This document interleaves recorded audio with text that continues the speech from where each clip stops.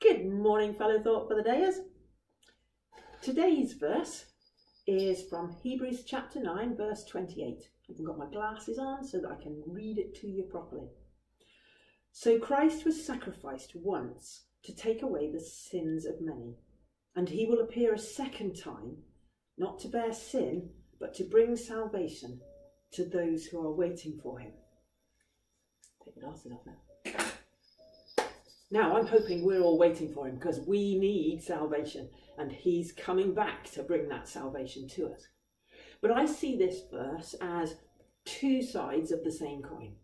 The first side of Jesus that we have seen is him coming as a baby, as him just lowering himself down to our level and coming and sacrificing himself for our sins.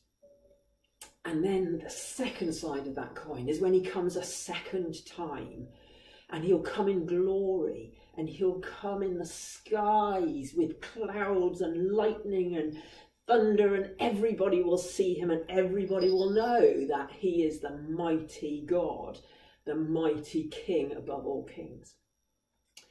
So, two sides, same coin. Both sides make it very valuable. Now, can't imagine me not having some stupid illustration, can you? So here we have the last chocolate coin from Christmas, and it won't last much longer than today, I promise you. On one side of the coin, there is that picture of a king, the head of a king with a crown on it. And on the other side, on this one there's a lion, but I'm thinking let's go for a lamb on the other side, that sacrificial lamb that Jesus was when he came the first time. Put both of those sides together and you have legal tender, something very valuable. And that's what Jesus is to us.